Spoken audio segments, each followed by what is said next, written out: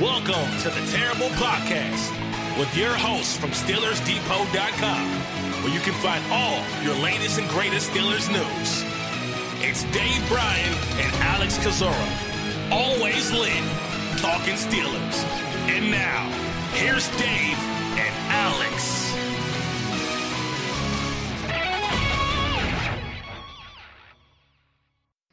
Welcome to the Terrible Podcast, Season 9, Episode 55. That's Dave Bryan. I am Alex Kozora, SteelersDepot.com. Dave, happy Friday to you, and literally, I guess, how about them Cowboys? Yeah, how about them Cowboys? Interesting game. I don't know how much you got to watch of it last night. I picked it up about I got a late start, about a minute. I missed the first minute of it there, but high-flying Saints offense. Really grounded. Now, a lot of it had to do with some miscues, obviously, on offense. Drew Brees, if you would have bet me that Drew Brees would have played the whole game and only threw for 127 yards with one touchdown and one interception, I would have gladly tried to take your money.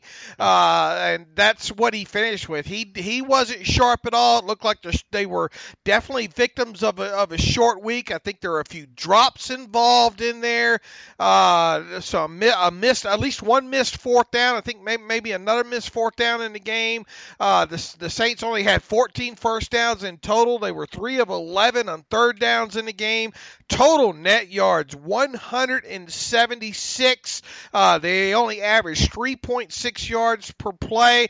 Not that the Cowboys offense was all that great, especially in the second half. I mean, you let New Orleans hang around I think you probably thought as well too. They messed up there at the end, giving the Saints to back the football with I think a little bit over 2 minutes left. But that's when Brees threw his interception, and the ball game was over at that point. I think we learned a couple things Thursday night, and that's defense. Some good defense can still be played in the NFL, and bad officiating still exists. And we learned that Week 16 game against the Saints probably going to mean a good deal for both teams. I know you speculated beforehand that maybe it wouldn't. New Orleans might lock this thing up, but does not appear to be the case anymore. Yeah, I jinxed that yesterday. I wrote about that yesterday afternoon. How if the Saints were to beat the Cowboys and then win their next two, and then of course you had the Rams and the Bears playing in week 14, and the Rams playing the Lions this week, and the Bears a tough game I think this week as well too. So it was definitely it wasn't unthinkable. Let's just put it that way. That the Week 16 game against the Steelers, talking about the Saints, could wind up being meaningless, but now they've lost to the Cowboys. I mean, I think you can throw all that out the window now. So that Week 16 game for both teams, both the Saints and the Steelers, there should still be very much a lot on the line for both those teams. So it was just a theory, and the Saints went and screwed that up last night. And look, say what you will about the Cowboys. I mean, a tough start this year. That defense of theirs is really playing well. Vander Esch and Smith, those two linebackers can cover a lot of ground. Of course, how do you say his first name? Chidobe Awuzie. Yeah, Awuzie, a guy that we scouted quite a bit when he came out, and of course. Who's the safety over there? They converted to a cornerback. Byron Jones. Yeah, Jones is another one, former I think first or second round draft pick that really has panned out nicely for them. So if you're able to get after the quarterback, and coverage and rush goes hand in hand, we saw that firsthand from the Cowboys. So the Saints aren't they can be beat. Let's put it to you that way.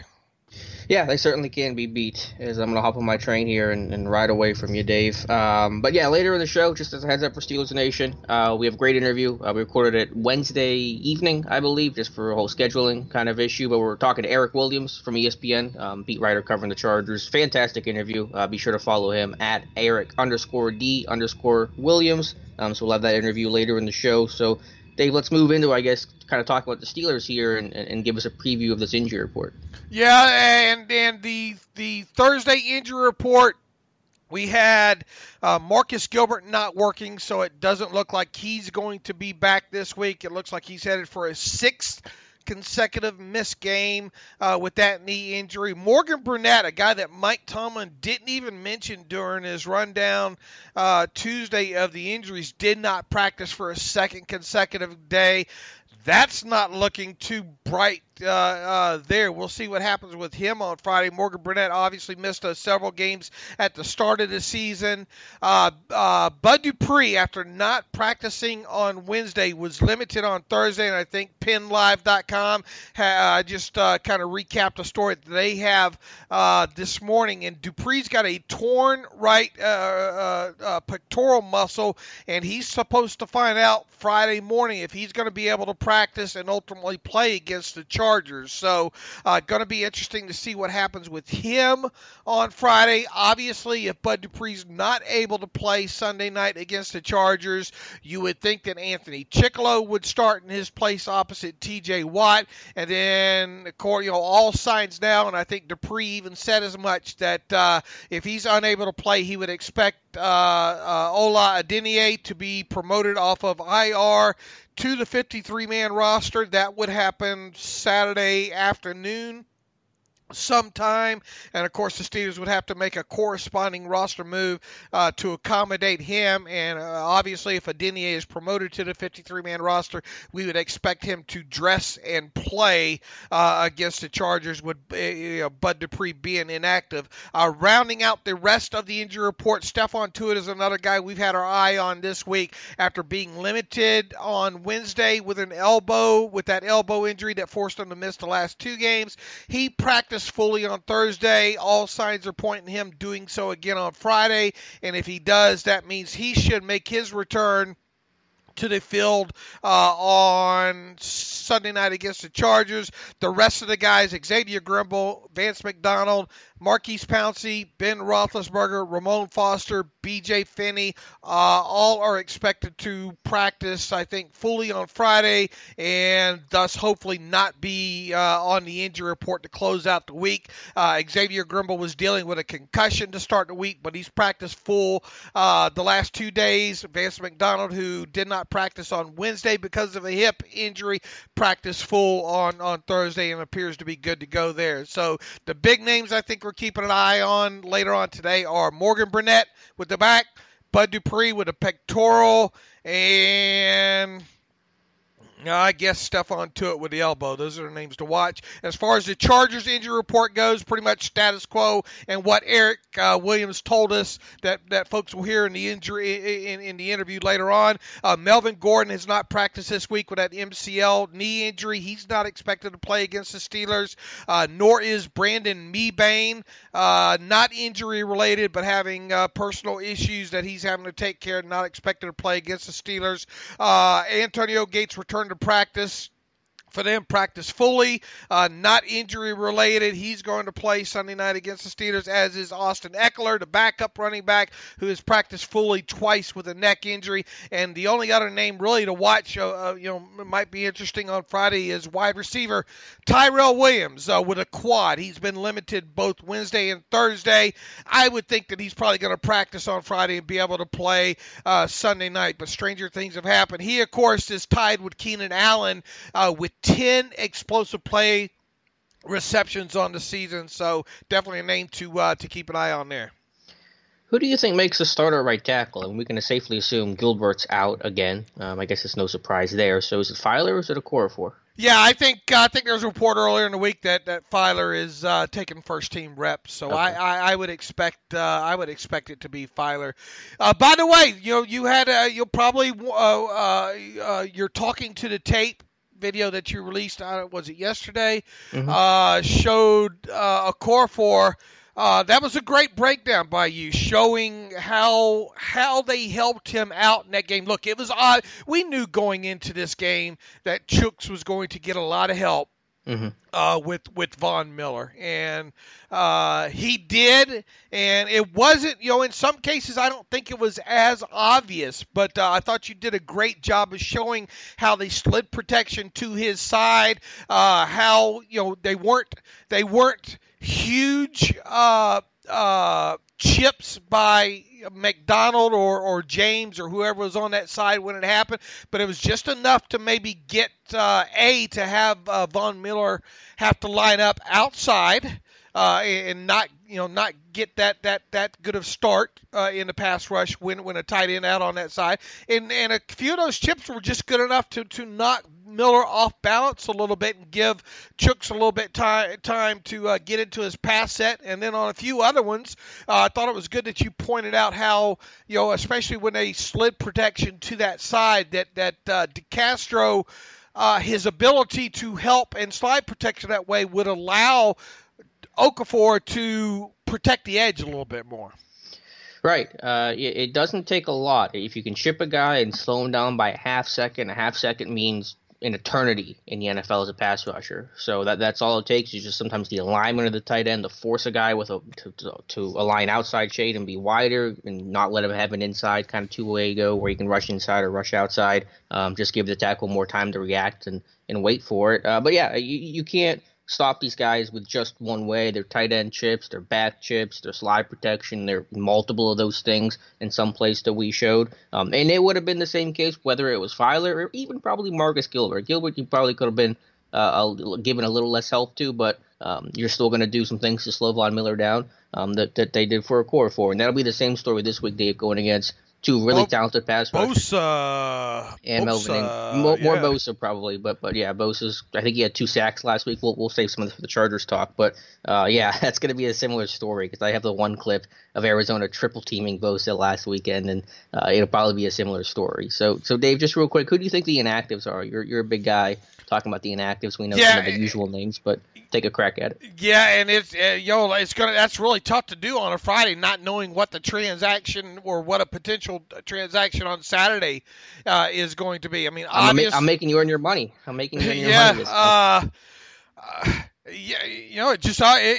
Who's going to be the back end of that transaction with Adeniyi, and that's tough to do. I mean, obviously Rudolph's going to be down. You would think Justin Hunter, if he survives, is going to survives the transaction, is going to be down.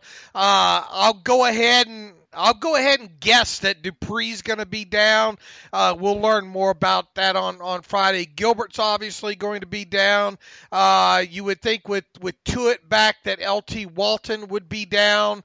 How many am I up to there? Banner, of course, will be inactive there. I don't know how many. I forgot to take my shoes off here. 4, a little bit. I think that's 5 or 6 right there because we got Banner, we got Rudolph, we got Walton.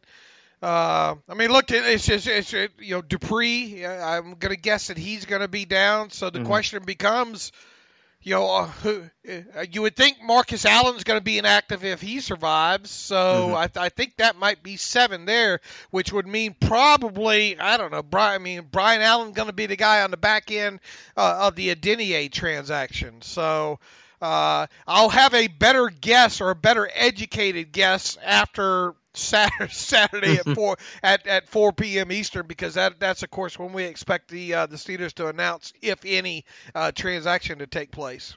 Yeah, okay. Let me make it an easier question. Who do you think, if Adeniyi comes up, and I agree, probably is what's going to happen. If Dupree, I doubt it's going to play, and Adeniyi will get the call up. Who's the odd man out then? Is it Brian Allen? I would think probably Brian Allen. It would make the most sense, I think, if it's Brian Allen. I mean, because look, I mean, why not Zach Banner? Yeah. That's a good question. I mean, the dude hasn't dressed for a game, even though we've had. He has dressed for two games. Okay, but he hasn't even come close to playing a snap. I don't know. I think you dump Banner. I think you bring him back. Well, I mean, you could do the look. I mean, this late in the season with teams out of it, Banner would wind up on another team easily, I would think. You think? I think he would. I mean, what? Just based on depth and teams already looking ahead. This is a time of year where practice squads get pilfered, and if you got a depth guy, especially tackle, I mean, look, this is a former, what was he, third or fourth round draft pick, and Yeah, but that doesn't matter. The dude was sitting on the street till halfway through August. Do you think he has a better chance of getting claimed than like a Brian Allen? I think Allen would have a better chance. I think both Allens, Brian or Marcus, would have a better chance than Zach Banner. I think there could be a chance any of them. Oh, sure, there's a chance any of them, but not now. Look, you're not going to get a guy claimed on a Sunday. Okay. But you could have him turn around and get signed. The you do the old wink wink of we'll bring it back. If a guy's going to get a better chance, a better opportunity somewhere else, I don't know. I'm just telling you the way I can see it being Banner. I can see your argument for it being Banner, but look, you're not guaranteed to get any of these guys back. Sure. So you can make an argument for it to be Justin Hunter. Yeah, I'd be leading that argument. I don't think it's going to happen, but I could see it. I would be okay with it. And look, here's the other thing. Well, Morgan Burnett's, and I didn't add him to my inactive list, but that's another guy that. Right. What happens if he's inactive? Do you have to have Brian Allen maybe to be active? For that game. So it's going, because of the way this injury list is shaping up, it's really going to be tough to guess who the odd man out is going to be on a Adeniyi transaction at this point. All right, yeah, it'll be a more difficult week, but like you said, we'll get some clarity probably by the time people listen to this podcast. Speaking of Burnett, is Burnett one and done? I think we've had this conversation before, but I think he's going to be 31. The injuries, I think he's missed a quarter of his games the last 3 years. I think you just kind of maybe move on after this year. Yeah, look, even if you carried him, you could carry him through the invite him to training camp, but does he make the 53-man roster at that, and what he's scheduled to make? Right. You have Edmonds, who's supposed to take over that role now. I would not be shocked if he is a we were talking about the first week of March or the last week of February, that Burnett ends up being a salary cap casualty. You could easily see that at this point. It looked decent, like a decent signing at the time, but he hasn't been able to stay healthy, and he hasn't played. What have you thought of his play when he's been on the field? It's been okay. I think there's some stability there as a tackler.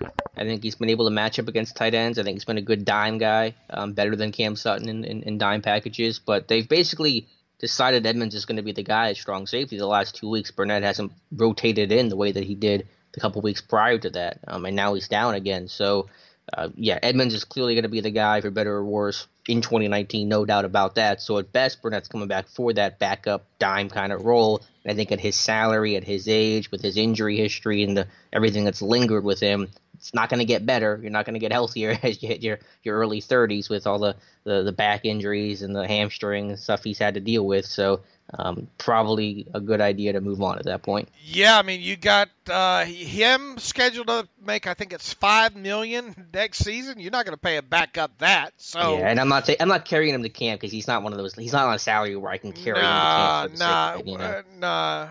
So yeah, it would make sense to make him a salary cap casualty in late February or March. Marcus Gilbert. I think he's scheduled to make almost $5 million next season. I think 4.8 something is his base, and another $50,000 workout. So between those two guys, that's almost $10 million prior to roster. What do we call it? Displacement. Right, there with those two guys. So that wouldn't be surprising at all to see those two guys not be on the roster come March. Look, you got Feiler, you got Chooks. Who know? We don't know what we have in Gerald Hawkins really yet. But he's a guy that you can at least keep around and take to camp with you to see what you have there. You obviously have Alejandro Villanueva, so. Yeah, that's a couple of quick decisions to save yourself some cap space. Better odds of returning in 2019, Marcus Gilbert or Morgan Burnett? Yeah, I'd have to say Gilbert probably the better odds, but not by a lot, right? I would say by a little, but because Gilbert, I think, is the better player, A, and B, if he comes back, he could still have that starting role, which Burnett will not. I still think it's like 50-50 if Gilbert comes back. I'm not ready to, people saying, he's definitely going to be cut. I'm not there yet, but it's certainly a possibility. It might be in his best interest to get himself cut, especially if he can come back and play well in like the final 3 games or something, because if he suits up and plays well, and let's say the Steelers go deep into the playoffs, he's going to be in high. He'll have some demand to him, and if he's only scheduled to make not even $5 million, he would be able to get that in at least in probably signing bonus and base money, signing somewhere else as a street free agent. So who knows? Maybe he had said, I think before last season, that he wanted a new contract. He's not going to get that right now. We know that, right. Not from the Steelers. So it might be in his best interest for him to get cut in late February or March. Yeah, maybe he'll have to come back though first, and that does not seem to be close. Well, I guess we'll see what happens. Any other Steeler thoughts, Dave, here before we get to our buddy Eric Williams? We had something we were going to go over there, but I don't think it's important there. Randy, what do you think about all this talk right now about trying to frame these numbers, about run pass? And I think the big thing on Thursday was, look how Ben's not able to connect uncatchable passes with Antonio Brown. I broke that down in the first 4 or 5 games of the season, and it's gotten better. The whole Wi-Fi and that. Yeah, look, I mean, the last couple games he hasn't been 100% on track with Antonio Brown, but it's been a whole hell of a lot better than it was in those first 4 or 5 games with those two there. It just seems like some of these guys and gals are trying to make mountains out of molehills, if you will. There's just nothing there. The whole talk about, is Juju the number one wide receiver now? I mean, that's ridiculous. Well, I don't care what order you put those guys in. I just know AB and Juju are supremely talented, and they're good for this offense. So, I mean, AB is still the number one guy in my mind, and I think everyone on that team realizes it. But I don't really care what order you put everybody in. I think the Ben AB criticism is more valid than the throw too much criticism, because this is an offense that ranks, 6th in the NFL in points per game, second best red zone offense, excellent on third down. I mean, the results speak for themselves, I think, if you look at the team as a whole. So do whatever it takes. It's always been my philosophy. And look, they're going to run more if they're more in control of some games, which they haven't been the last 2 weeks, obviously. I mean, have they abandoned the run, a little bit early, maybe at times in the last couple weeks? I don't know. I mean, when you figure when they got the ball, or the times of the games when they possessed the ball, and we already talked the other podcast about within the final 4 minutes of the halves of each of these last 2 games, they had to throw. And then a couple other times I think there were a 3 and out or a 4 and out or something like that, and then Ben's throwing interceptions, on the first or second play of a drive, and then something along those lines. So, look, I mean, if they're able to jump on teams early, then you're going to start seeing the run used a little bit more, and especially later in the game as well, too, if they have the lead. I mean, obviously they haven't been able to do that in the last 2 games late because they've been trailing on the scoreboard there. So, the big thing, and I keep pointing back to this, is I'd like to see James Conner get off to better starts in games when running the football. Just more successful runs. I mean, look, and we'll talk about this here in a minute on the backside of this interview, but the Chargers are a great team on first down. It would be great to see the Steelers kind of have, even though they're close to that, they're not in the same category, at least statistically, yards per play on first down as the Chargers. So we'll talk about that on the backside, but I guess now is a great time to segue to our buddy Eric D. Williams from ESPN. All right, welcome back. It is, of course, today is Friday. Normally on Wednesday we have a beat writer from the opposite team on to give us a rundown of what's going to happen in this week's game. We couldn't get that set up for Wednesday, so we have moved it to the Friday show, and we are pleased to have back on the show again. It's been a long time. In fact, last time he was on the show, he was covering the Seattle Seahawks. He now covers the Los Angeles Chargers for ESPN. I am, of course, talking about Eric Williams. You can follow Eric on Twitter at Eric_D_Williams. And you know what to do. Hop on the Twitter machine and let Eric know that you heard him on the Terrible Podcast and thank him for his time. Eric, welcome back to the Terrible Podcast. Hey, thanks again for having me, guys. I appreciate it. Look forward to talking. Yeah, and look, we're looking forward to this being a great game as well, too. Sunday at Heinz Field, Sunday night. In fact, the game got flexed there. The Chargers coming to town to play the Steelers. Eric, let's start off this way.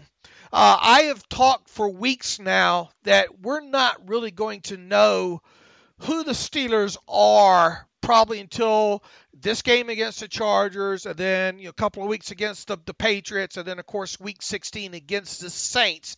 When you look at the Chargers and you look at who they've played already this year, and you look at their record, is this sort of the same thing with the Chargers this time? I mean, do they have a signature win so far this season? And on top of that, is this going to be their biggest test of the season? Yeah, I totally agree with that. I think if you talk to Charger fans and if you talk to people nationally, they've really been looking to this game and then a couple weeks from now when the Chargers travel to Kansas City, those two games as measuring sticks of whether this team is for real or not. I don't really think they have a signature game, but I think anytime you go to Seattle and win in Seattle, even though that team is kind of retooling, I think that's a pretty big win in order to get a victory in that environment. And I'll tell you this, I think Cleveland's a lot better than people are giving them credit for. And we're finding that out, that maybe that coaching situation was an issue in terms of, you look at the talent that they have on both sides of football. I think that, that's going to be a tougher game than maybe people are giving credit for in terms of the Chargers winning there and winning pretty handily.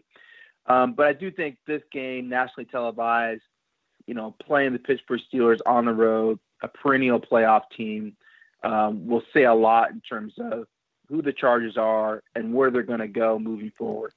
Obviously, being on the West Coast there, the injury report comes out a little bit later. I suppose that I haven't checked in the last hour or so. I imagine their first injury report for Wednesday is out now. Obviously, Melvin Gordon, their star running back, is going to miss this game with a knee injury that he suffered last week there. But people see that and they might get a little bit excited. But let me tell you that Austin Eckler, he really sticks out on film, and when you look at his stats on top of it, this is not that big. I mean, it's a step down, obviously, but it's not as big as what many people probably think. And this also, I think you even wrote about it recently as well too. This Eckler kid, he's a strong kid, isn't he? And in answering that, if you'll give us a rundown on the injury report.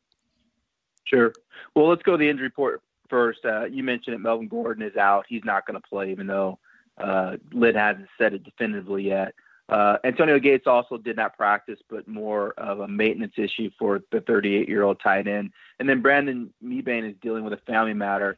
He didn't play last week, and he's not going to play this week. So that's a bit of a blow in terms of their run defense because Brandon, of course, is their main run stuffer inside, played on Seattle Super Bowl team, is in his third season now with the Chargers. Tyrell Williams is limited with quad issue. He's been dealing with that for a couple weeks, but I expect that he'll play.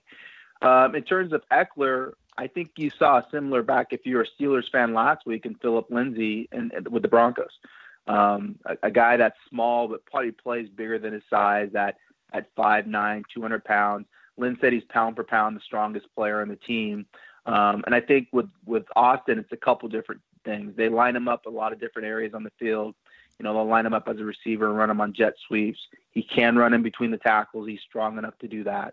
And he's really elusive when he gets out in the open field, can make people miss pretty consistently. And he has that extra gear where he can run by people. He ran a 4.43 in his pro day, so he has some juice in terms of getting out into the open field. Behind Austin, they have Justin Jackson, a rookie they drafted in the 7th round out of Northwestern. He ran for 1,000 yards 4 straight seasons for the Wildcats. Pretty good pass catcher of the backfield, and a decent runner in between the tackles. I kind of compare him to Mo Morris. If you remember, Morris used to back up Sean Alexander with the Seahawks. Right. I think he runs kind of like him. Reminds me of him. And then the other guy behind him is Detrez Newsome out of Western Carolina. He was an undrafted rookie.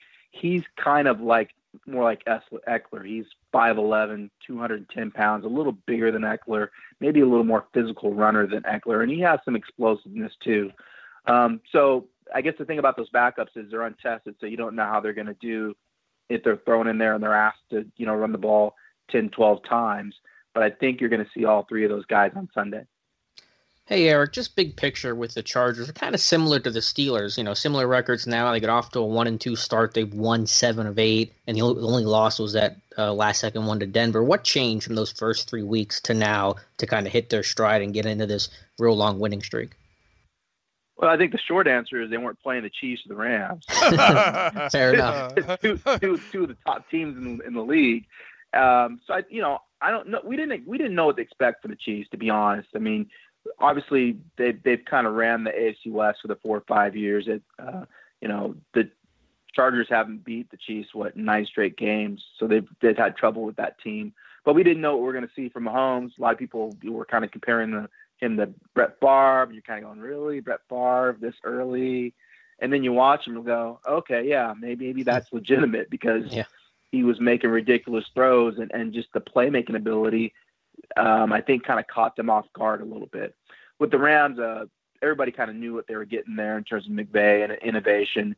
So just playing the top 2 offenses, I think, in the league really kind of made those statistics early on a little bit distorted. And, you start 1-2, and I think people forget about you. You're already the second team in LA anyway, so it's going to be hard to get headlines nationally. And like you guys said, they didn't really play any other top teams other than those 2 early in the year. And so I just think they played against lesser competition. They have a very talented roster. They have one of the best quarterbacks in the league, and they started playing up to their capabilities basically from there. We hear a ton about the new head coaches that are taking the league by storm, guys like, Sean McVay, Matt Nagy out in Chicago. We don't hear about Anthony Lynn at all. I know he's an older guy than some of those guys that I just named, but I don't think he probably gets the credit that he's due. So what makes him an effective coach? And just tell us about Anthony Lynn. I think he's no nonsense and transparent, and players like that, and he holds them accountable. I also think the fact that he played in the league and won a Super Bowl, that carries some weight in the locker room. And so guys really respect when he talks and they'll listen to him. I think the fact that they went 0-4 last year and he was able to kind of keep things steady and it didn't go off the rails, and then they finished off winning 9-12. Again, I think that helps with the accountability and kind of earning players' trust, and it's kind of carried over to this season, in the second season. And I think the other thing is he's holding Phillip Rivers accountable. Phillip Rivers threw a career worst 21 interceptions in 2016, Mike McCoy's final season with the Chargers.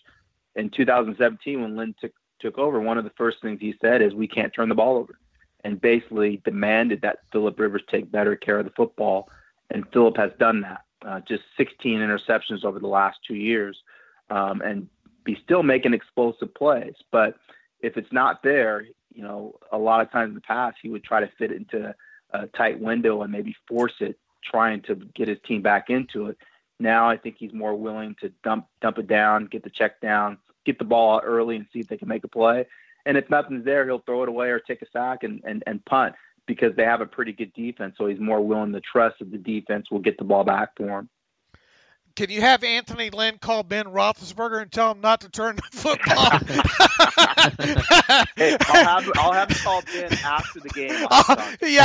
Have him hold him a little bit more accountable there. No, in all seriousness, look, Phillip Rivers is a fiery guy. I've liked him since day one, although I don't like watching him sometimes because that throwing motion of his makes my arm hurt, and it makes me feel like I have to throw my shoulder into a door jamb to to get it unseparated. But look, his son throws exactly like that. Oh Lord. Well, the thing is, Mike Tomlin hit on Rivers, talking about him on Tuesday, and he said, look, I mean, he's not, one thing you're seeing Phillip Rivers do this year is he's getting them in and out of negative plays. You just don't see the Chargers have the negative plays on first down. And of course, he pointed out their 1st and 10 statistics and all like that. Look, I've watched Phillip Rivers a long time. Alex has. You have. What is so different this year? Because he really is playing well. And look, the offensive line, Mike Pouncey, he's good. Of course, the left tackle's experienced over there as well too. But it's not like he has this earth-shattering offensive line. What's different about Phillip Rivers? Well, one of the things is the turnovers, like I talked about. He's not turning it over as much. He's getting the ball out quick. He has a lot of playmakers around him. I think the Pouncey thing is probably bigger than maybe people are giving it credit for. Yeah, you might be They right. haven't had stability at the center position since Nick Hardwick retired in 2014. They've cycled through a lot of guys. And so to have a legit center anchoring that offensive line helps those 2 young guards. You said they have a blindside protector in Okum who's solid. And then, Joe Barksdale and Sam Tevier have been rotating right tackle. So up front, they're really they have good chemistry. And I think that's helping Phillip as well, maybe buying him a little bit more time, and he's a little more trusting that they're going to hold up in terms of pass protection. Along with that, I mean, you have to point to Melvin Gordon. I mean, he has balance. The last time that Phillip Rivers was playing at this type of level was when he had LT and he had a running game, and he didn't have to throw it 45, 50 times a game in order to score points and be efficient. Now when they run play action, I mean, guys are wide open because you have to suck up, because if you don't suck up to get Melvin and let those legs get going, it could be a long day for the defense. So I think probably the number one key has been their ability to effectively run the football with Melvin. And again, I think that makes you a little bit concerned if you're a Charger fan, if they're going to be able to run the ball as effectively with Melvin out. I don't want to spend too much more time, obviously, on the offense. But Keenan Allen, Mike Williams at wide receiver, of course, Tyrell Williams, a good crew over there with that bunch. I mean, and they're healthy, and that's the biggest thing. Keenan Allen's been bothered by injury. I think Mike Williams, of course, last year had some issues as well too. And Travis Benjamin isn't a slouch either. When you switch over to the defensive side of the ball, this defense has slowly gotten improved on tape as the season has gone on here. And they just got Joey Bosa back, who had missed like 9 games with a foot injury. He got 2 sacks in his first game back last week against the Cardinals there. Is this just a matter of this defense finally getting healthy? I mean, look, Desmond King is someone Steeler fans had their eye on. Derwin James, the Steelers would love to have Derwin James, but there was no way they were going to be able to get him where he went. Casey Hayward at one cornerback position. Is it what's happening with this defense? Because honestly, they weren't. They played some high-powered offenses right out of the chute, Rams, Chiefs, and all like that. But it really looks like they're coming into their own now. I think one of it is health. Certainly, when you're able to get a guy like Bosa back, one of the best pass rushers in the NFL, it's going to help your defense. I tell you what, Casey Hayward is president of the Joey Bosa fan club because hey, he doesn't have to cover as long, and he knows the ball is going to come out, so now he can cheat a little bit. So he's happy to see Joey Bosa back on the field. I think along with that, it's just getting guys comfortable in the system and in their roles and what the expectations are. This is a bend but don't break defense. This is the Seattle cover 3. You've seen it in Jacksonville. You've seen it in Atlanta. You're seeing it in San Francisco as well. So the object is really to make the offense work their way down the field, and you're hoping that they make a mistake at some point. Don't give up explosive plays, and then try to take the ball away, keep them out of the end zone, hold them to field goals. And so in order to do that, you need a pass rush. You need to have 4 guys that can get after the quarterback up front. You're going to play a lot of coverage, and then you have to have sure tacklers in the back end. And so getting Derwin James, as you mentioned, was huge because he's kind of Cam Chancellor and Earl Thomas wrapped into one guy. He's a great blitzer. He's a great tackler. He pursues like a crazy man. But he can also go back there and play deep safety and come up and just smack people in the mouth. He's got great ball skills. He's got great instincts. I mean, he's probably going to make the Pro Bowl as a rookie. That's how well he's playing right now. So he's a game changer. And then you add him to Melvin Ingram, Joey Bosa up front in terms of what they can do. You have a guy like Casey Hayward at cornerback that's a solid player for them, has made Pro Bowls in the past. And then in the second level, I think they've gotten better. Of course, they missed, Denzel Perryman, who's out for the year now with a leg injury. And they also missed Corey Legit, who's also out, a 3-tech defensive tackle that can push the pocket. But really the key has been Jatavis Brown and his development in the system. He's a guy that struggled last year, changing from a 3-4 to a 4-3 system. But now he's their defensive play caller. He's playing with much more anticipation. He's got great speed and range, and their ability to play nickel and dime and still stop the run and then be effective in terms of the pass coverage, I think has been a big difference. Everything the Steelers try to do, but it looks like the Chargers have been a little bit more effective, especially in the turnover category. Go ahead, Alex. Well, Dave wants to borrow Anthony Lynn. I want to borrow Derwin James because, like you said, that is a guy that the Steelers are be dying to have right now. But I want to talk about the defensive line a little bit. You mentioned Mbabane's going to be out this week, or likely could be out this week. So what is the Chargers bringing to that defensive line? You have Isaac Rochelle, some other names that probably most fans outside of LA aren't super familiar with. So just kind of give us an overview of that defensive line and how the run defense might look this week. Yeah, when they go base, they're going to have Joey as their strong side end. Melvin Ingram will be their Leo or weak side end. And then inside, you'll probably see Darius Philon as the 3-tech. And Damian Square is going to play nose. And Damian had been playing base end with Bosa out. He actually dropped about 10, 15 pounds so he could move outside. And so now he's a little lighter playing inside. So I think that's a little bit of a concern. When they go pass rush, you'll probably see Uchenna Nwosu, their second-round pick out of USC. He'll rotate in along with Isaac Rochelle, as you mentioned, and then Melvin Ingram. And the thing about Ingram is at times they'll move Ingram over to the same side as Bosa and run games with those guys. Mm-hmm. And that really just gave the Arizona Cardinals fits. I mean, actually, they cut Andre Smith the following week after what happened in terms of what they did to him last week because they just abused him. So that's the thing that they like to do is they like to get that kind of NASCAR package, get 4 speed rushers in there, and then go to work. I'm a big special teams nerd, Eric, so I love watching touchbacks and field goals and punt coverage. And I thought was interesting with the Chargers this year is you've had, 2 kickers, 2 punters. I don't know the whole situation there. Was it injury? Was it poor play? And kind of how are special teams looking for the Chargers? Yeah, that's a great question. It was a little bit of both. I mean, they went into training camp with Caleb Sturgis and Roberto Aguero competing for the job, but they gave Sturgis pretty good money. I think it was 2 years, $4.5 million. So he was going to be the guy, but he was also coming off a hip injury. He missed, pretty much all of last year with the Eagles. And so they were kind of, hoping that he would be healthy. Mm-hmm. And then, he just had the hips, he missed, I think 6 extra points, missed 4 field goals. So they had to make a change. They brought in Michael Badgley, who actually went to training camp with the Indianapolis Colts, an undrafted rookie out of Miami, made all his kicks with the Colts. Obviously didn't make that team because Vinatieri's there. Right. They brought him initially because Sturgis was hurt, and he made all his kicks the 2 games that he started. Then they gave Sturgis one more chance, and it just wasn't happening. So they needed to make a move, and they went with Sturgis, and he's been money. We're calling him the Money Badger. Because his nickname, I think, is probably going to stick. I think he's missed 1 extra point, but other than that, he's been solid. The one thing about Badgley, though, is he struggles on touchbacks. I think he's got maybe 4 touchbacks out of 18 kicks or something. I think it's the worst percentage in the NFL, which they're trying to figure out because he can make field goals for 60 yards, so he has the leg, but he's trying to learn the technique in order to be more consistent on touchbacks. But the guys love him.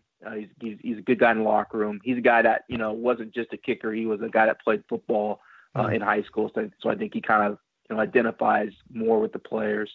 In terms of the punting position, I just think that Drew Kaiser, who their punter was early in the year, strong leg, can kick the you-know-what out of it. But he wasn't a great directional kicker. And so that was an issue for them. And then he also struggled holding at times. A couple of different kickers that cycled through had complained about, the holds. And so they wanted a veteran guy. They went and brought in Donnie Jones. And, Donnie doesn't have the leg that Drew does, but he can directional kick. And a couple different instances where they've needed to flip field position at the end of the game, Donnie has came through for them. So I think they're happy with where they sit right now at punter and kicker. And then Desmond King has been an improvement in terms of kick returns and punt returns, although Travis Benjamin has been returning punts the last couple of weeks. Eric, before I get a prediction, get you out of here, teams haven't been able to really focus a lot on it because of scores or whatnot with trying to consistently run at the Chargers at times this year. But when teams have kind of dedicated it looks like they're able to run to the offensive left, and which would be kind of the right side of the defense there. Is this what the Steelers, is this the way the weakness in that Chargers defense, run some power or run off left guard, off left tackle, because to me that looks like the prime area to try to run at him at. Yeah, I think that's going to be the focus for me is like you said, run the football when the Chargers are in dime, and can they stop you? Because a lot of times they put Adrian Phillips in there as their Mike backer, and Adrian's 6 foot 200 pounds, and so you wonder if he can hold up in terms of the run fits being that small.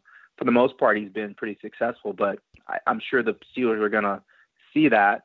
Ben's obviously going to see that. They have a smaller guy in the middle, and they're going to test it and see if they can get that going. I think along with that, I think Jaleel is a guy that can be tested in terms of the back end because he has given up some big plays. So maybe your tight ends or slot guys on some seam routes where you can get them matched up with Jaleel and see if you can get a big play that way. All right, Eric, this isn't going to air until Friday, but we're going to go ahead and put you kind of on the spot. This line opened up with the Steelers at home, I think 3.5 favorites. I think it's moved down already a little bit to 3. I wouldn't be surprised if it gets a little bit closer to kickoff. What's going to happen Sunday night at Heinz Field? How about a little prediction and final score prediction there? Yeah, that's basically a pick 'em, isn't it? With home field advantage. 3 points for home field advantage. I'm tempted to pick the Chargers. I think this is the kind of game that the Chargers would come through on because they're kind of the underdogs going into it, and I think people probably don't expect them to win in this environment. But I don't think it's going to be this week. I think the Steelers are probably the more desperate team because of what happened last week in Denver, and want to kind of reestablish themselves as the favorites to win that division and wanting to protect home field. So I like the Steelers in a close game, 30-27. Fair enough. And after talking to you for the last 20 minutes here, I can remember why we had you on so many years ago. We covered the Seahawks there because you're excellent at what you do. I think our listeners are really, really going to enjoy you. And unfortunately, who knows? Maybe in a couple more weeks, we'll get to maybe talk to you again in the playoffs because it looks like both teams are sort of headed that way. So we're going to keep you in the Rolodex for sure. Folks, you make sure you follow Eric on Twitter at Eric ERIC_D_Williams. Reach out to him, let him know you heard him on the Terrible Podcast. And Eric, hey, thanks so much for working around our schedule and doing this in the evening here. And thanks for being on the Terrible Podcast again. Thanks, Eric. Sure, no problem. Thanks for having me, guys. I really appreciate it. Okay, thanks again to Eric Williams. Really appreciate it. Great interview. Dave, I know you'd mentioned in the interview that you talked to him. What year did you talk to him? 2011? Yikes. It was the 2 times, not the last time the Steelers played the Seahawks, but the time before that. So that would have been, 2011? Is that right? I think so. But, yeah, so it's been a while. But that was a great interview, and you can see why you had him on before. Yeah, and folks, you know the drill here, listeners. Please, it really means a lot to these guys if you reach out to them on the Twitter machine and thank them for the time. It helps us make sure we land them the next time we need them as well too. And who knows with Eric, with the Chargers and all, we might be talking a second Steelers-Chargers game, in the playoffs at some point. So you can follow Eric on the Twitter machine at Eric_D_Williams, and that's Eric with a C. Hop on there and let him know you heard about him on the Terrible Podcast, and thank him for his time. Okay, let's kind of carry the baton where he left off, Dave, and talk about this Chargers offense, which has been phenomenal this year. And I don't care that they don't have Melvin Gordon. They're still going to be a huge threat run and pass. But what sticks out to you about this Chargers offense? I think their ability, and Mike Tomlin hit on this the other day, I think their ability to do great jobs on first down and stay out of negative plays, whether it's Phillip Rivers going, directing traffic and getting into an empty set and moving a running back out of the backfield out wide. Regardless, he has done a great job at getting them in great situations on first down. And I think when you look at them statistically, Pro Football Reference has them averaging 7.07 yards per play on first down entering Week 13, and only the Rams have averaged more per play at 7.28 yards per play. On first and 10 plays, specifically, the Chargers offense has averaged 7.37 yards per play, and if you drill that down even further, they're averaging 9.47 yards per pass play on first and 10 and 5.79 yards per play on running plays on first and 10. And even in their 3 losses this year, which have come to Denver, the Rams, and Kansas City, they are averaging over right at 7 yards on first down in those games. And one of the byproducts, of course, of that is that when you gain, stay above the head of the chains on first down, you're not going to be in that big of problem on third downs, and this bears this out with them as well too. They have run only 119 third down plays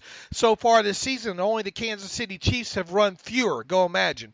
However, when faced with third downs this season, on average, the Chargers have needed a little over 7 yards on average on third downs, which is slightly below the NFL average of 7.09 yards. So, and on those third downs, they have converted just 37.8% of them, and that's kind of.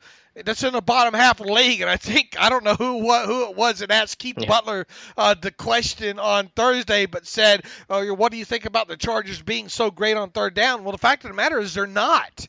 So, I think a big aspect of this game, and Mike Tyson, look, this is a thing, this isn't rocket science here, and I'm not breaking any news, it's the key to every game, is can they limit the Chargers offense on first down to 3 yards or something along those lines, and get them into third and 6 or 7 or 8 situations where they can tee off on them. I think that's going to be a key, because if you let Phillip Rivers stay in a situation most of the game where he's facing, where A, he's not facing third downs, or B, he's facing 3rd and 3 or 3rd and 4 situations, stuff where really your entire playbook is open to you, he's gonna rip you apart.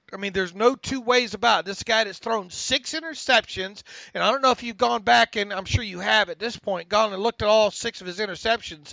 Only one of them was deep down the field, more than 15 yards, and I think that was the one against the Raiders. The other ones, or shorter distance ones. I think one went off the hands of Melvin Gordon in the red zone against the Browns, and then the other one was a screen just a few weeks ago sniffed out by Von Miller that he picked off. So the odds of the only way you're going to pick Phillip Rivers off in this game, or to sack Phillip Rivers, is to get him in a 3rd and long situation. If you're not able to do this, it's going to make a long day for this defense. And yes, I know Melvin Gordon is going to miss this game, but let me tell you that Eckler kid is not, yes, it's a downgrade, but it's not as big as anybody. I would love to have Eckler backing up James Conner after looking at him on tape, and he kind of reminds you a little bit of a McCaffrey, kind of a Philip Lindsay kind of player, because he can do it all and catch the ball out of the backfield as well too. Yeah, he's kind of like everything that you would want Jalen Samuels to be, that hybrid receiver, runner, bigger guy at 5'11", 200 pounds, but shorter guy, but kind of a well-built player. But I agree with everything that you said there. It's a weird stat on third down because they are so good on first down, but they're 22nd in the league in third down percentage. But that's because, like you said, they just simply don't get into third down in those situations. They get 7 yards on first down, they're converting on second down, and they just don't put themselves in the third and long, generally speaking. So it's a weird stat there. The other stat that stuck out to me is just how well they take care of the football. They're, I think, +4 in the turnover ratio. They're, I think, have the third fewest giveaways this year, where it was only 6 picks. A running back has not fumbled the football once this year. And we know the Steelers' big bugaboo on defense is forcing turnovers, and this is a bad matchup because the Chargers have better ball security than maybe any other team in the NFL. And where are they in red? I forgot to look at red zone with them. 15th overall, so average. Yeah, so they're average inside the red zone. The fact of the matter is, though, they can possess the football and they can move the football. If they're in second and, if they're in second and 4 or 5, it's going to make for a long day. And then, like I said, if they get into third and short situations, it's going to make for a long day. It's hard to imagine with what we've seen out of this Steelers defense to date. Now, obviously, getting to it back, especially if he's healthy, would be a big shot in the arm for this defense. But this is a defense that might be without Bud Dupree. Some people might shrug their shoulders, with that and say, "Okay, big deal. Get in. Maybe Adeniyi gets a few snaps in there." But let's face it. Even if Adeniyi is activated, dresses and plays, how many snaps is he going to get? 10. Well, he'll get whatever Chickalo gets typically, which is about 15 a game, probably. Yeah, 10 to 15. Can Adeniyi be a difference maker in this game? I don't think he can, quite honestly, not where I'm sitting right now. Put it to you this way, I think the Steelers' defense is going to have their hands full, and they're really going to have to prove something to me. Now let's flip it on the other side. I know you've already wrote about this this morning. What are we looking at here with the Steelers offense going up against the Chargers defense? To me on tape, this looks like not only a team that you can run against, especially to the Steelers' left side, but, I think you can attack them vertically.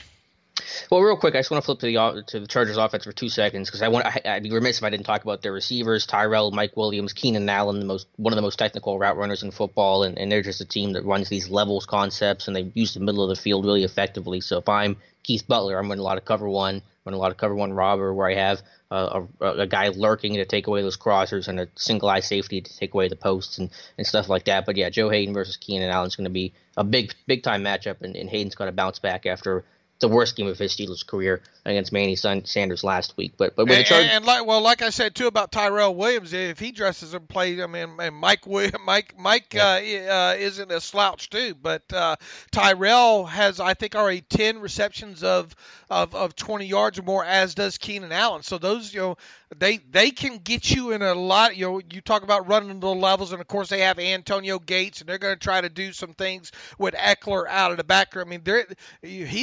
Phillip Rivers has a lot of great targets to spread the football around to, and I expect him to do that, Sunday night against the Steelers.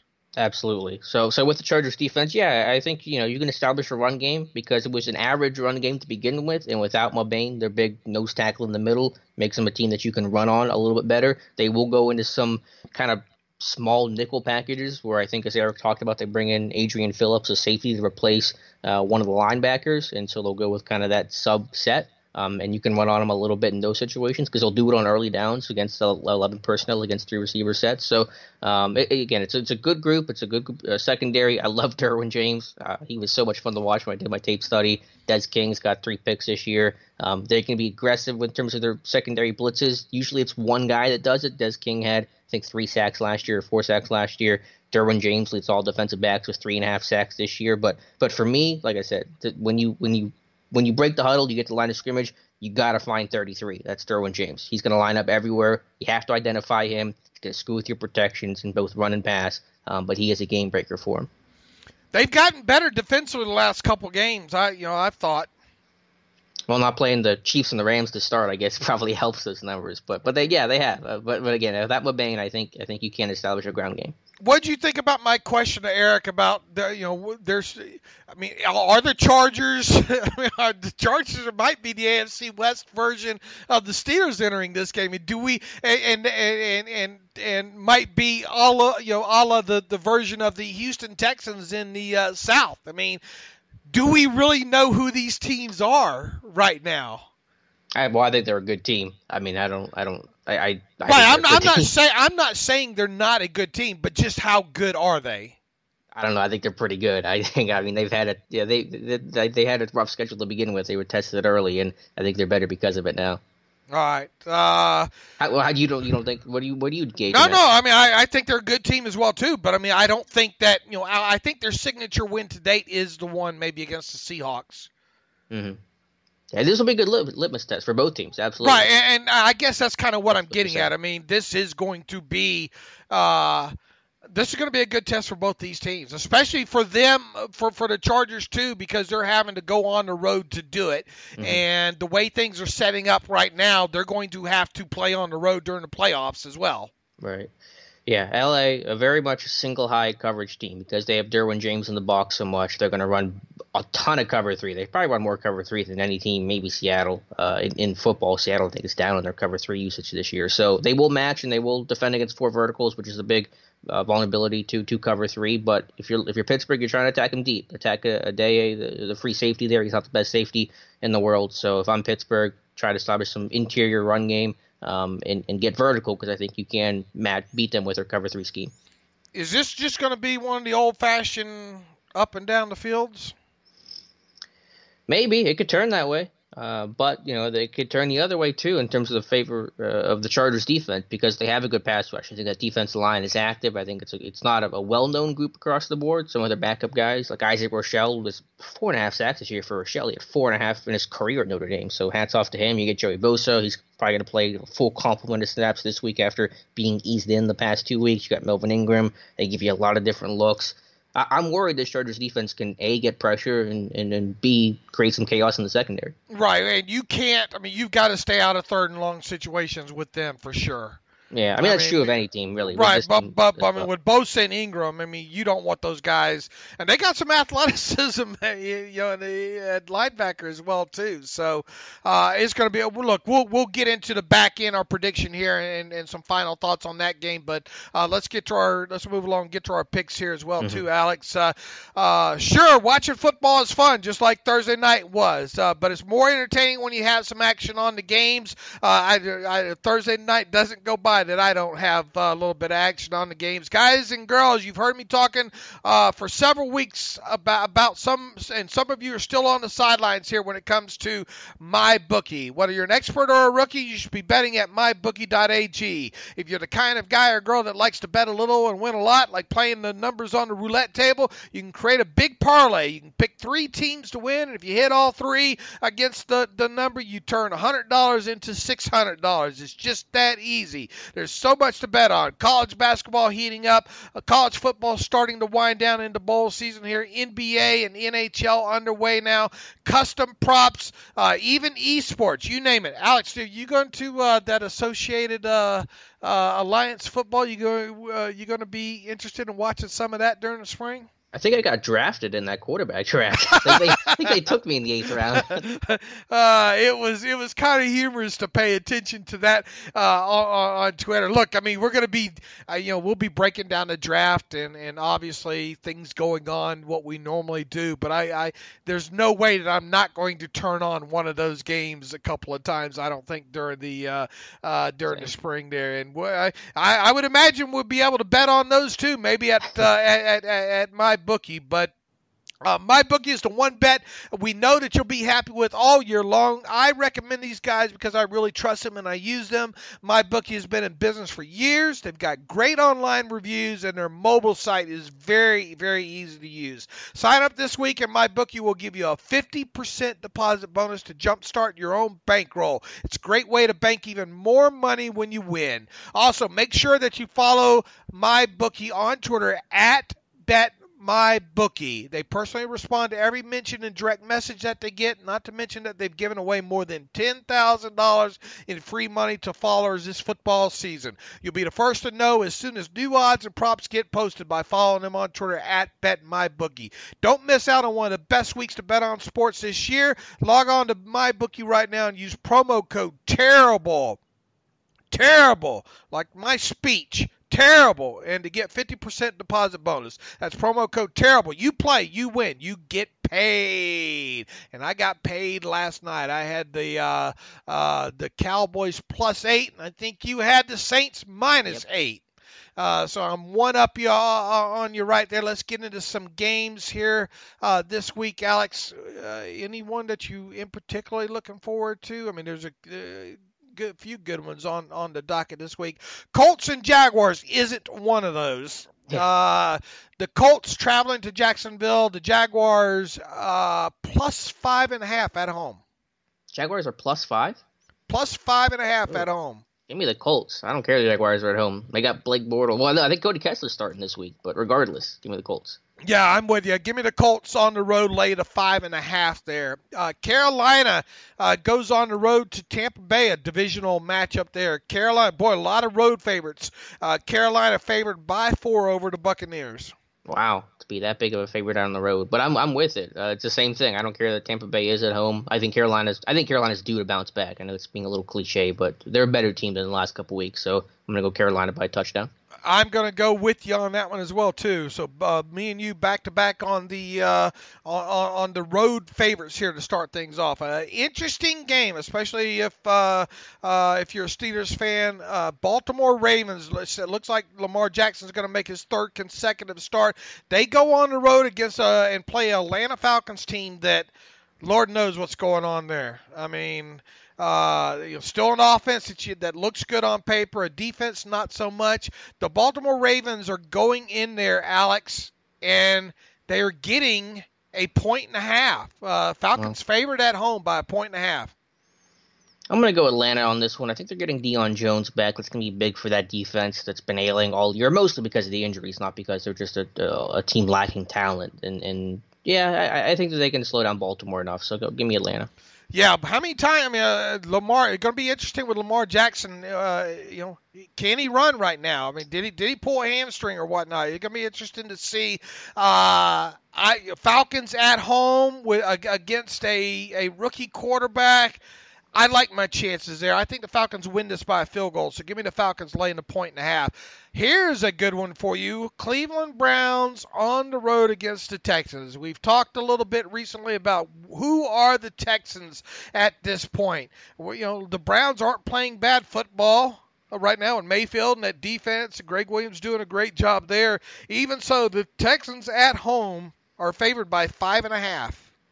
Give me the Browns. Houston's going to win. Give me the Browns to cover, and I think the biggest reason why I say that is because that Texans O-line really scares me, because you got Myles Garrett against the Texans O-line. They've not done a good job protecting Deshaun Watson, so that's the big difference for me. Give me the Browns to cover. I think the Browns can win this outright. This might be I might make a money line play on this one. So with that, I'll take the Browns plus the 5.5 points here. Real yawner. I don't think we'll be tuning into this one. Buffalo Bills go on the road, play the Miami Dolphins. The Dolphins are 3.5-point favorites. The Bills have surprised a few people the last few weeks. Yeah, give me Buffalo. Just because they have a really strong defense that no one talks about, unfortunately, because their offense is just among the worst in football. I got a buddy that's a big Bills fan, and I just feel so bad for him because it's just nothing to talk about each week. But I'll go Buffalo here, I guess, to cover. I'll take the Dolphins at home, lay the 3.5. I think they win this by a touchdown. Bears go on the road. I think Mitch Trubisky not going to start this one. I think Chase Daniel going to get another start here, possibly for this game. Bears on the road against the Giants. Even so, the Giants are the underdog, of course, getting 4 points at home against the Bears. This one's tough because the Giants have played better. They blew that lead against the Eagles last week. I'm gonna go Chicago because that defense is so aggressive and the Giants have still been so mistake prone. So a little bit of debate, but I'm going with the Bears. Yeah, this is a weird game for sure. You know what? I think the fighting Eli's can surprise some folks here. I'm going to put this in a parlay, 3-team parlay also. So give me the Giants +4. Even if they lose, I think they can keep this maybe to a field goal. Denver on the road against the Fighting Driscolls. The Cincinnati Driscolls. Boy, what if Cincinnati drops this one? I mean, it's going to get. Yeah, we talked about how it could get ugly with Cincinnati. It has, and it might get worse here. Denver's not a bad football team. If they're able to run. They might be able to run the Bengals right out of their own place again. I imagine that attendance won't be heavy there at Paul Brown Stadium. Denver favored by 5 on the road against the Bengals. What you got? Hugh Jackson 2019. I am dying for that headline in Cincinnati because I will laugh forever. Give me Denver because by double digits, I'll say, because I don't know how those Bengals linebackers are going to try to cover Phillip Lindsay. Good luck. Denver's going to win big. Yeah, I think Denver wins this. Probably not as big as you, but I'll take Denver lay the 5 points on the road against Cincinnati. The Rams go on the road against the Lions. Big number here. Rams favored by 10.5 on the road. Ooh, that is a big number. Give me the Rams still, though, just because I think Detroit's been a weird team. It just hasn't clicked for them in the Matthew Stafford era, which is unfortunate because he's a heck of a quarterback. But give me the Rams in this one. Yeah, I'm with you. give me the Rams to cover. That's a big number, though. I'd like to see I'm that. gritting my teeth as I pick the Rams here. I think I'd like to see that dip maybe by another half point by kickoff. But give me the Rams lay to 10.5. Arizona Cardinals on the road against the Green Bay Packers. Boy, I got Aaron Rodgers going in a couple of fantasy championship round games this week and need him to come up big. The Packers, is Mike McCarthy done after this year? Is that it? And he should be honest with you. And he should be. Is Mike McCarthy going to be the next head coach of the Browns? God, I hope for their sake not. He going to surface somewhere, right? I guess, but I like Harbaugh's odds of resurfacing quicker and a better team than McCarthy. Who's going to be without head coaches? What about you think McCarthy in Cincinnati? No way he'd work for them, would he?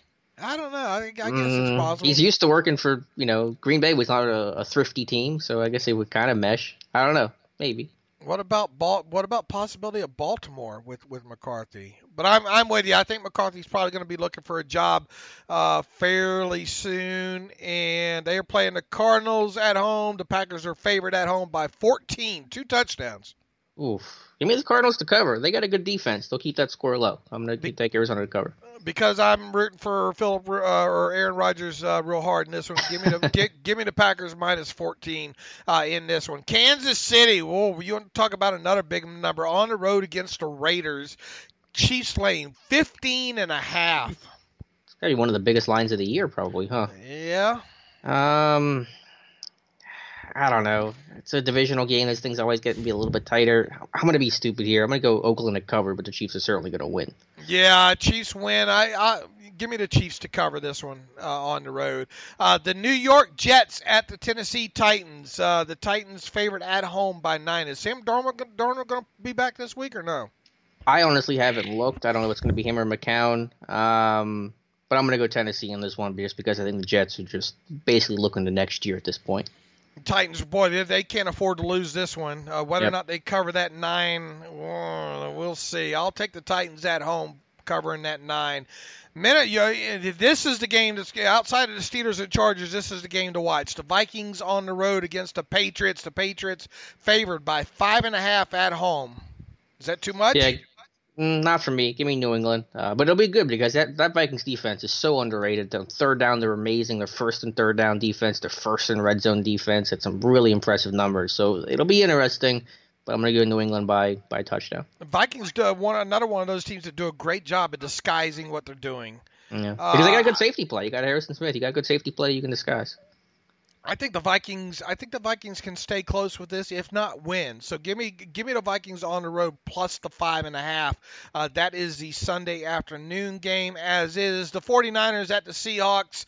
Seahawks at home favored by 10.5. A lot of big numbers this week, man. Mm-hmm. Yeah, give me Seattle. Nick Mullins had his moment in the first start. It's all kind of been downhill since. So give me Seattle. All right, and I'll take Seattle laying the 10.5 as well. That leads us to Washington on the road against the Eagles.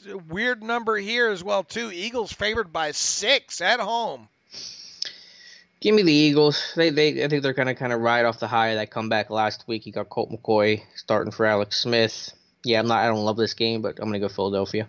All right, I'll take Washington on the road plus the 6. I think Philadelphia might win, but I think the Redskins keep it close. That, of course, brings us to the Steelers Sunday night hosting the Chargers. The Steelers, I think, started off 3.5-point favorites.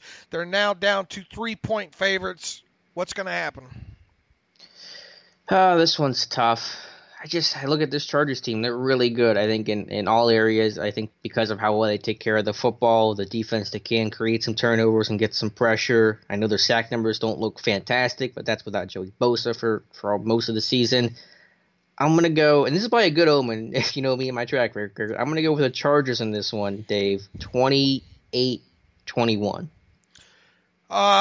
I'm worried about this game as well too. I've talked all along about how these games against the Chargers, the Patriots, and the Saints are going to be. Look, I think this defense needs to show me. I mean, if they can't hold the Chargers under 24, I don't like their chances of winning. I really don't. If they can hold them under 24, yeah, I like their chance. I'm not convinced. I'm going to pick against them as well too. I have the Chargers 27, the Steelers 25 in this one. Wow. I just So what is the narrative if the Steelers, let's say, not only win but beat them kind of convincingly, and by convincingly I'm talking about more than a touchdown. I mean, what would that mean? I would assume that it means they force some turnovers, and if you're going to beat a good team like the Chargers by multiple scores, then that's probably how you did it, and that would be an encouraging thought for this defense. I think the defense has played well. I think they've done a lot of impressive things. I think they've come a long way since the beginning of the year. But like I said, the biggest issue I have with them, and that's been consistent throughout this whole process, is lack of playmakers, lack of splash, and it's not going to be any easier against a really good Chargers team that does not turn the football over. The only way they beat them is if they have 2 turnovers, right? If they force 2 turnovers. Do you think they can beat the Chargers definitely not losing the turnover battle. You would be shocked if the Steelers win this game if they lose the turnover battle no matter what the number, right? Yeah, bottom line, I think they need to force at least a turnover and be even in the turnover margin to win this game. Right, I'm with you there, and I'm not sure they can do that. I mean, how many times do you think they're going to get to Rivers? Twice? I mean, they've done a good job getting pressure, and the Chargers O-line isn't great. 2-3 times, because they're going to throw a lot, so that would make sense. Do you think we're going to be in another situation next week where why aren't the Steelers running the ball more? I don't know. I don't care about that stuff. People talk about that. I just want to move the football effectively. I think you can establish a ground game. If they can't be an effective run team, that'll be disappointing. But I don't totally care about the number too much. I just want to be effective when you do it. Will James Washington have a reception over 30 yards? You're asking me that now? No. Nope. No. Will he get 30 snaps? No. I think he gets 10 to 15 snaps. Yeah, I think he's going to get out snapped quite a bit by Ryan Switzer once again. All right, well that's where we stand on this. Alex and I both don't think the Steelers will be able to win this one. Hopefully they prove us wrong. Hopefully we're talking about a big Steelers win on Monday. And regardless of what happens, we're going to be breaking down the game. We got anything else to cover, Alex? Nope, just send your hate mail for our picks to Dave Bryan at Steelers Depot, not to me. Right. Follow me on Twitter at Steelers Depot. You can follow Alex on Twitter at Alex_Kozora. You can, of course, follow the show at Terrible Podcast. You can email the show, theterriblepodcast@gmail.com. If you like what we do on SteelersDepot.com and want an ad-free version of the site, you can go there and click on ad-free upper right navigational bar.